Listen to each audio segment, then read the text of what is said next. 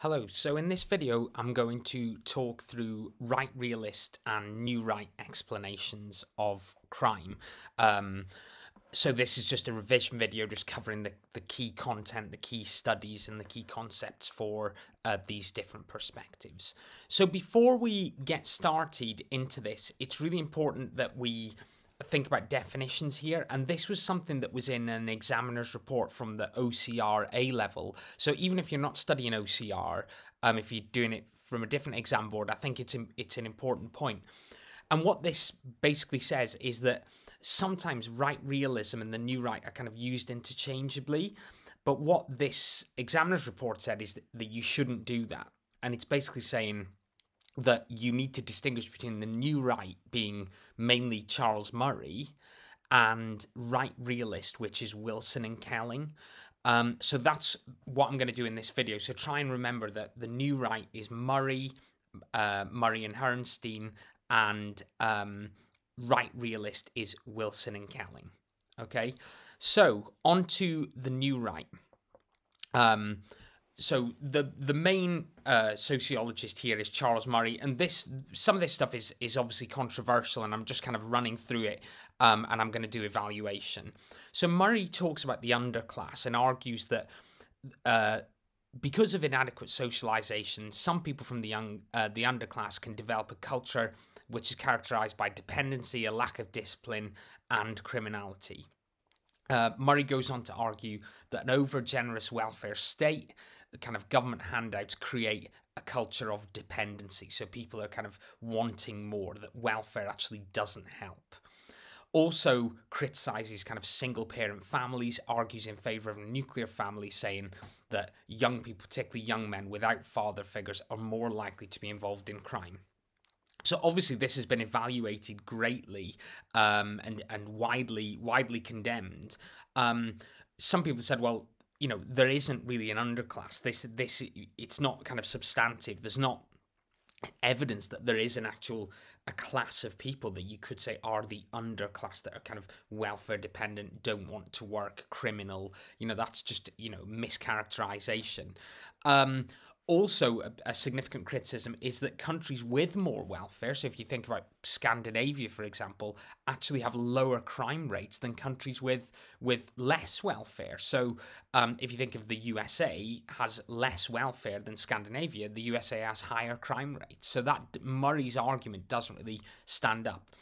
Also, some sociologists have said that there's a real lack of evidence linking single parenthood, people from single parent families, and criminality. So that's not supported by the evidence. So that's the first work by Murray on the underclass. The next work by Murray, and this is, I'll just change that, sorry, there we go, so is the bell curve, and this again is quite controversial. So Murray and Herrnstein argues that IQ is a significant predictor in criminality, and really says that IQ can explain class positions and kind of life outcomes. This is really controversial and widely criticized. People have criticized the methodology. They've criticized the use of IQ as a means of assessing intelligence. You know, just saying that everything is based on intelligence. People have been quite critical of that. Also, I think something from a sociological point of view, it doesn't really engage with kind of what about crimes by the people that Herrnstein and Murray call the cognitive elite, people who got high IQ. They still commit crimes, corporate crimes, white collar crimes, fraud, embezzlement, those kind of things. So if they've got high IQs, why are they then committing crimes? It doesn't really kind of explain that.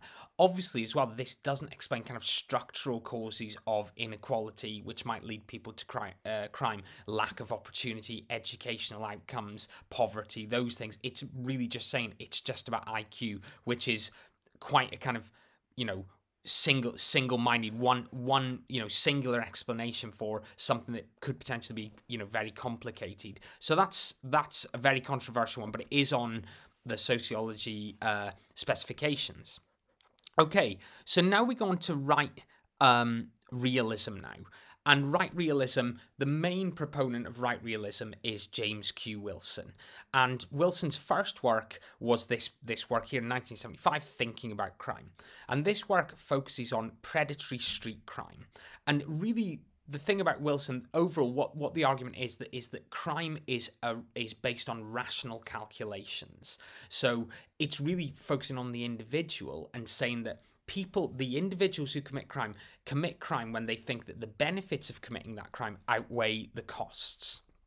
So the answer, therefore, is about creating a culture of order and acceptable behavior to kind of influence people not to commit crime. So something, to think about with this in terms of evaluation is who decides what is acceptable behavior. And I think people, Marxists, for example, or feminists, even kind of conflict theory, might say, well, hold on, who is deciding what is acceptable behavior? Marxists might say it's the kind of ruling elite are deciding what's acceptable behavior, and that would therefore limit kind of political opposition. Feminists would say, let's think about the patriarchy. So if we're saying, we need to create a culture of acceptable behavior, a culture of order, let's think about who's deciding that. Also, this, as it says, focuses on street crime. What about other crimes? White-collar crime, corporate crime. The next work is a kind of real classic, significant study, Broken Windows, Wilson and Kelling, which was originally an article in the Atlantic magazine. And this is the idea that if, again, crime is a rational choice, and it's about the kind of environmental situation. So if there is a broken window, if criminals see a broken window, if they see that an area is run down, they're likely to commit crime in that area. So it's influenced by kind of Zimbardo and kind of psychological experiments. And so what it's about is it's stopping areas tipping into crime. So cleaning them up, addressing kind of low-level street crime to reduce worse crimes from happening. So when I think about this, I think, I often think about kind of the functionalist idea of a value consensus that you could talk about the last one as well, that I talked about Wilson's work, that it's linked to this idea of a value consensus. And this idea of broken windows really influences zero tolerance policing, which has been carried out in the USA and the UK and elsewhere.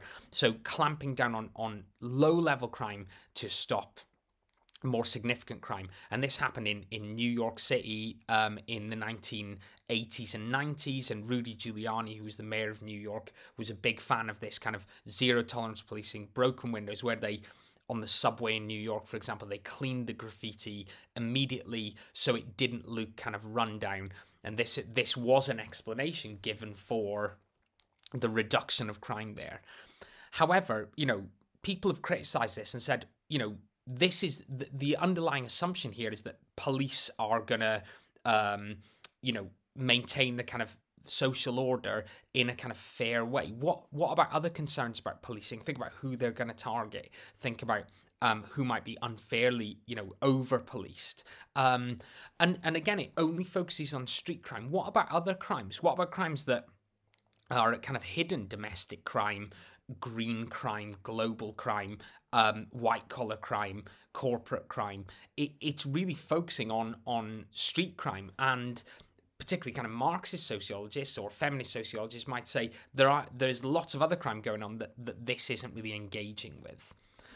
And then the last one is, again, right realism, and this is Wilson and Herrnstein. So this is actually quite similar to the bell curve, actually, Herrnstein again here. And again, it focuses on a biological element to criminality, that some are born with a predisposition to crime. This is almost going all the way back to kind of Victorian criminology, where there was this idea of the criminal type. And what they argue in this work, Crime and Human Nature, is that in a tight nuclear family, criminal tendencies might be suppressed. So again, it links to kind of Murray's idea about kind of single-parent families and things. Again, it's focusing on the individual.